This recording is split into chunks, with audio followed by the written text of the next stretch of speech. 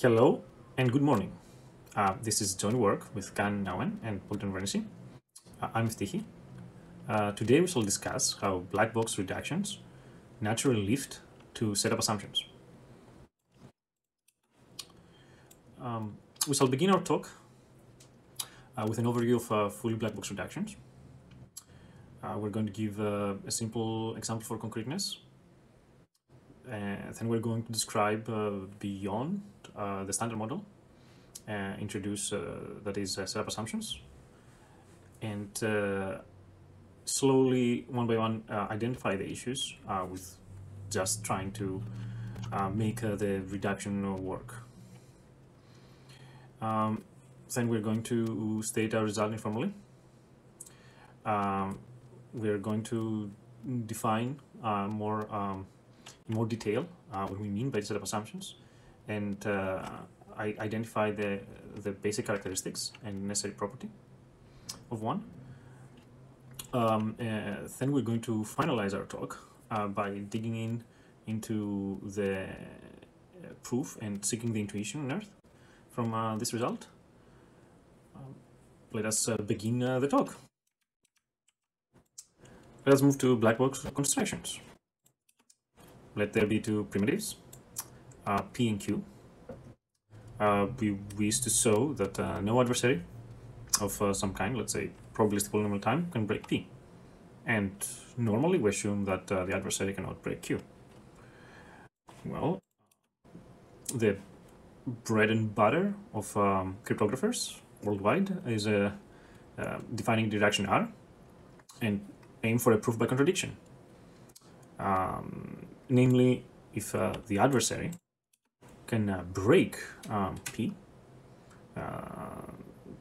the adversary, there is an adversary via a reduction R that can break the instantiation of Q. We say that the reduction is a black box, as it has no internal access to the workings of the adversary, the primitive. What does that mean in practice, though? Let's work over a concrete example. Pick Lamport runtime signatures. The general idea is that the signer picks pairs of randomness, and they utilize one-way functions to effectively commit to that randomness without disclosing it. Essentially, the public key, as we say. Then a signature can be constructed by just revealing the corresponding first or second element of its pair for its bit of the message. And that's the whole idea, one time, right? In practice, we want efficiency, so next idea comes to mind is, okay, we have proven there's a reduction and things work in the standard model. How about we add a random oracle? Well, we need to prove our reduction still works with the presence of the random oracle, and we don't have a case where our whole schema is broken. So our main question is, does the adversary break the signatures, the signature scheme we have? Well, now the adversary and our instantiation of one-way functions, say we call def, have access to the random oracle. There are a few questions. Usually reduction, let's say in a non-programmable case, provides direct access to the oracle, essentially does the back and forth with the adversary, but does not actually interact with it. So say we have that covered. How does it handle the adversary now? Because in the standard model, we proved security, and we're discussing, as we said, like probabilistic polynomial time adversaries. That's an example. Well, now the adversaries are all machines. what do we sample over? How do we connect those different random variables that we have to take the probability over?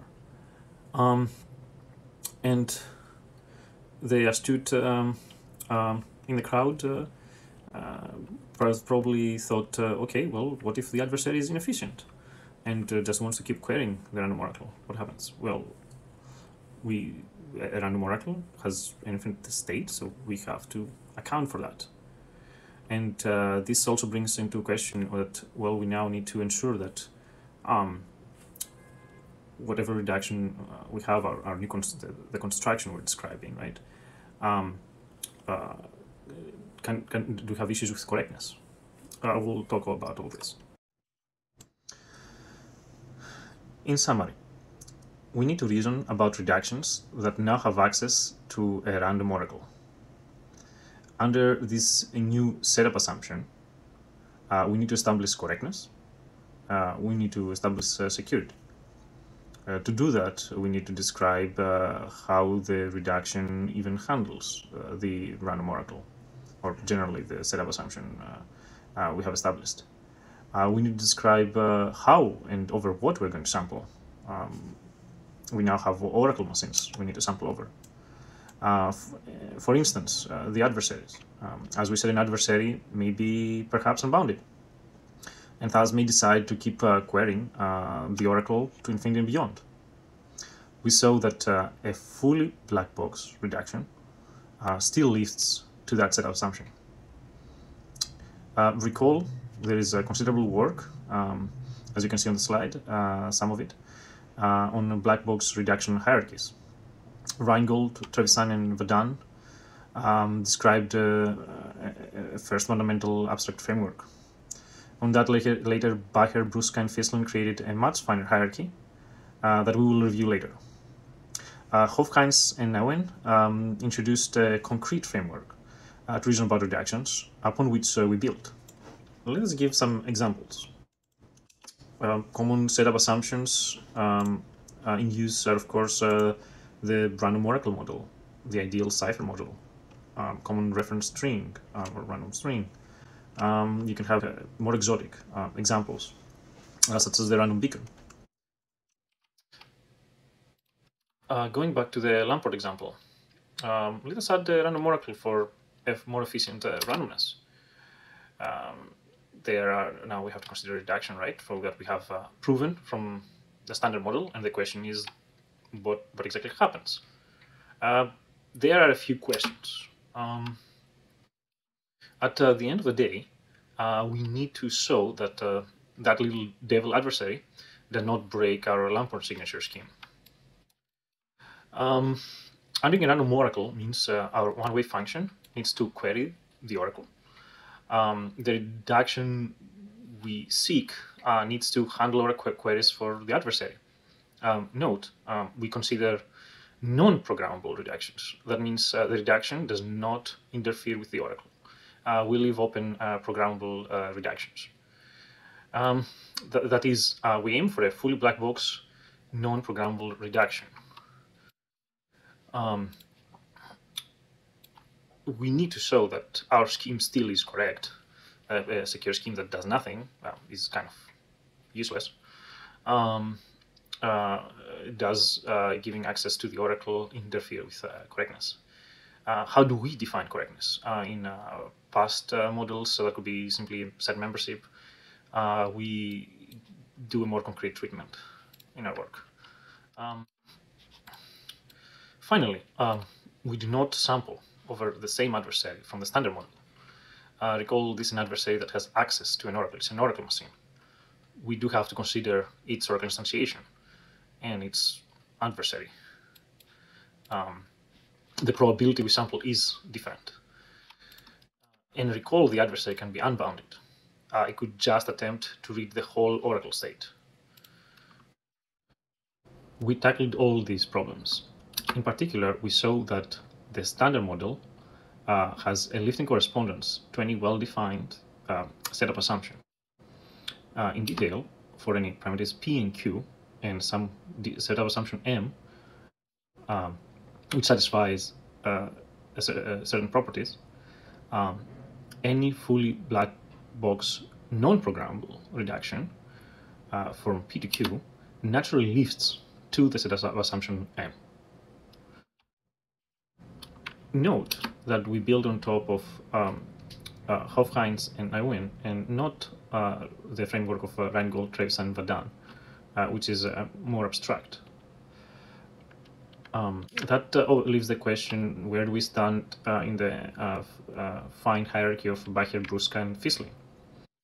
As we said, we consider fully black box reductions. That means in their hierarchy, the BBB kind, we leave open the question of the existence of lifting correspondences in the other kinds. How do we define a setup assumption? We need a generic definition that encompasses all established models. We could consider a setup assumption as a construct that samples over all possible functions, say over a domain X and a domain Y. We sample with some distribution, and we'll generally cover most oracles. However, we do have to consider unbound adversaries that could query the whole oracle state. And let us consider a random oracle that means an infinite state. That is, X could be infinite. To handle that, we break down X into a series of sets, and we progressively sample from there. To keep it simple, let us consider single parameter L. So we define a filtration XL over X. That is, we create a sequences of sets that progressively cover X. And we prove that if the sampling is what we call consistent, practically, that is, querying for more state does not alter the perceived prior distribution a Turing machine could have queried. That is, let's say you query n bits of information and you query n+1, that is, and you try to forget the extra, you're not going to see a difference. We saw if that is the case, we converge to the desired distribution. Note that when we say infinite, we mean countable. That is, X is still a discrete set. We do not go into the real numbers. That is out of our scope. The parametric sampling that we described extends further and forms the crux of our proof.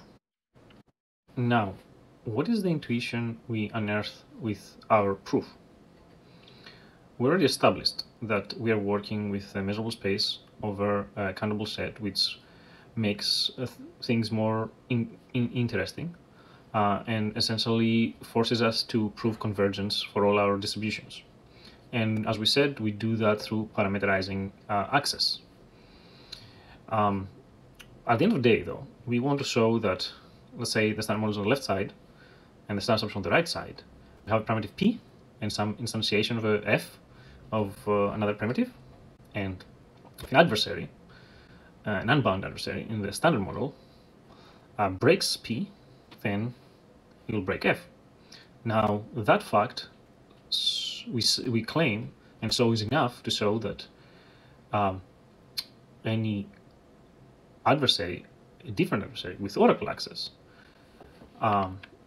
in the setup assumption that is able to break P, now is able to break the instantiation F that has access to O. That is, our security proof now samples over oracle instantiations. We do sample over all adversaries that have access to the oracle O. Thus, we prove that the reduction in the standard model can be used to bound the advantage of adversaries with access to a particular oracle instantiation. Recall from the previous setup assumption slide that we need to parametrically allow access progressively to the state of the oracle. In the proof, we essentially define sequences of instantiation of F and also sequences of instantiations of the adversary A. Now we need to model sampling over Oracle instantiations. Let us first order all Oracle instantiations, and for that we're going to use the security parameter lambda. So for each value of the security parameter lambda, we're going to create a row, and for each particular Oracle instantiation, as we increase the parameter lambda, we get a path. If an adversary P breaks an instantiation of a primitive P, then that means that for some path, after some security parameter value, the probability of our construction being equal to 1 is non-negligible to the security parameter lambda. Let us call that path a red path. Thus, we divide our proof into two segments. First, we saw that a fully black box reduction in the standard model implies the existence of a correspondence, a reflective one, right, of expectation between each row of these paths we have described.